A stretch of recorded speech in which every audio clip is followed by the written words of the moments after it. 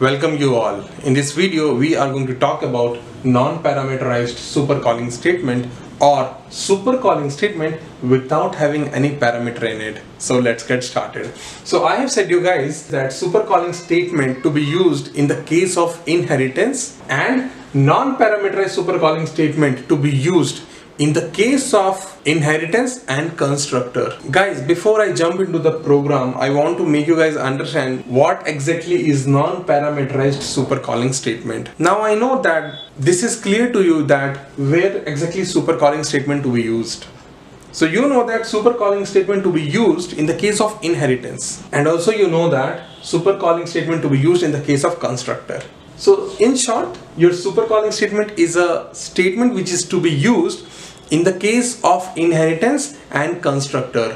To be precisely, supercalling statement is used to call from subclass constructor to the immediate superclass constructor. So how do you call from subclass constructor to the immediate superclass constructor? You will call it with supercalling statement without having any parameter in it. If you want to call it with supercalling statement in case of non-parameterized, if you write the supercalling statement explicitly, then compiler will not write implicitly. But in case you write the supercalling statement explicitly, means you will write it in the program, your supercalling statement will be visible in the program.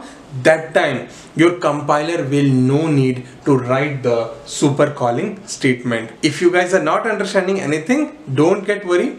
When I will write the whole program, you guys will understand it perfectly. Let's say you are having a class called as class 1, in which you have a constructor also, which is also 1. What it is trying to do is it is trying to print system.out.println.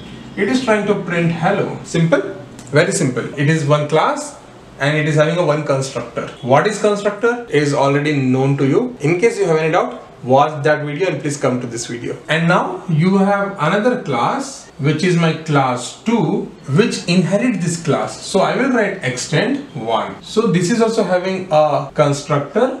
So name of the constructor will be 2. It is trying to print system.out.println hi, HIII hi. And now you have one more class which is class 3, which inherit your class 2. So extend 2. So it is also having one constructor, that is 3. What it is trying to do? It is trying to print by. Now you are having a main method. Let's say to have a main method you have a class. So your class name is, let's say, Manish, and inside that class you have a main method public static void main. So you know that your class 2 is inheriting the property of your class 1 and your class 3 is inheriting the property of your class 2. So you know that if I just try to create an object of my class 3, I can call all the method, because class 3 is inheriting the property from class 2 and class 2 is inheriting the property from my class 1. So what I will do here is I will create an object of my class 3 to call this particular constructor. So what I'm going to do is I'm going to create an object for this particular class, which is my class 3. So new 3. Once I do this, execution will start taking place from this constructor. It will invoke this particular constructor. But here is a twist. Why there is a twist? I have already said you in the previous part of the video that if you will not mention the supercalling statement explicitly, means if you don't write supercalling statement here, that is called as explicitly. Explicitly is something which you write it. So you have not mentioned it, right? So if you don't write it, then compiler itself will write it. Your compiler itself will write supercalling statement with no parameter in it. So in the case of my inheritance and constructor, wherever you see inheritance and constructor, and to call from subclass constructor to the immediate superclass constructor, you need supercalling statement. So if you don't write it, your compiler itself will write it. So if you write it or you don't write it, both the meaning is same. So if we call this 3 particular method, don't think that your by will get executed. No.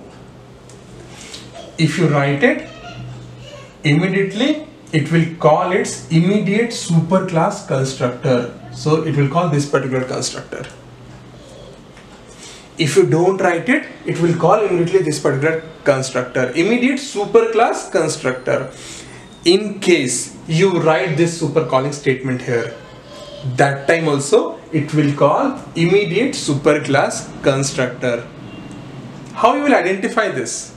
So always remember guys, whenever you see any program with inheritance concept and constructor concept, and none of the constructor are having any parameter, you understand that if you call one method, immediately it will call its super constructor. It will invoke its super constructor. So no matter you write here or you don't write it, no matter you write this super calling statement or you don't write it, if you write it or you don't write it, it gonna call this particular constructor. Once your execution come to this place, don't think that your high will get executed. No, it will immediately call its super calling statement, which is your 1. After reaching here, it will start printing hello. After that, it will print hi, and after that, it will print bye. Always remember, even though I write it here super, or if I don't write it, both has same meaning. I have tried my best to explain to you guys about non-parameterized super calling statement. Hope this is useful. Now let's actually compile and execute a program to understand this program wisely. So guys, this is a program I've written for you to make you guys understand about super calling statement in non-parameterized constructor. So if you see here, I have created a class called as Suma, and then I have created a class called as Mona, which extends my Soma class, and then I have created a class called as Noma, which extends my Mona class, this one. And finally, I have created a class 16, which is here. So if you see here, I have created 3 class 1, 2, and 3. My Noma extends Mona class, and my Mona class extends my Soma class. So if you see here, I have one class called as class 16, in which I have a main method. So execution will start from here, public static void main. So what I will do here is I will create an object for this particular class to call this particular constructor.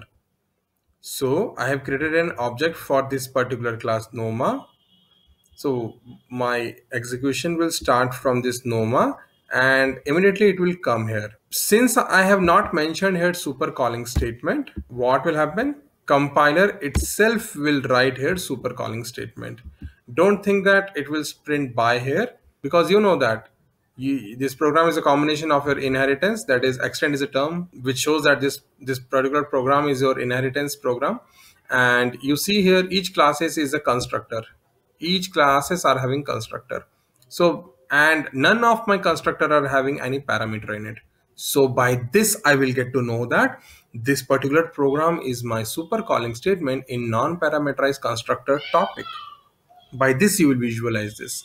So once your execution will come here, before printing source by, compiler itself will write here super calling statement, and it will call its super class constructor. And once it call here, before printing hi, if you're not writing explicitly, compiler itself will write super calling statement with no parameter, and it will directly call my Soma constructor, its super class constructor.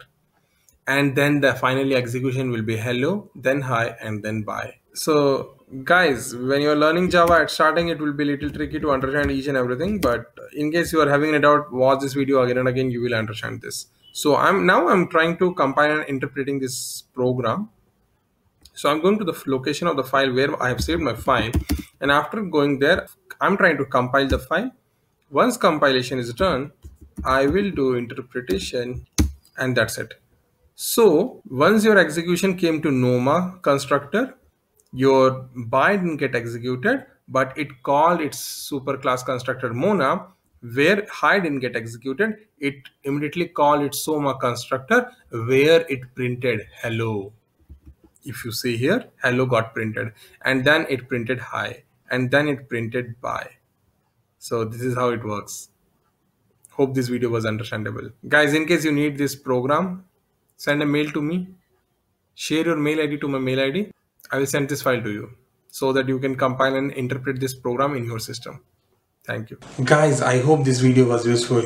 If you think yes, give a thumbs up to this video, subscribe to my channel Software Testing by MKT, and please share this video with your needy friends. In case you have any doubt, list out all your doubt in the comment section. I will be answering.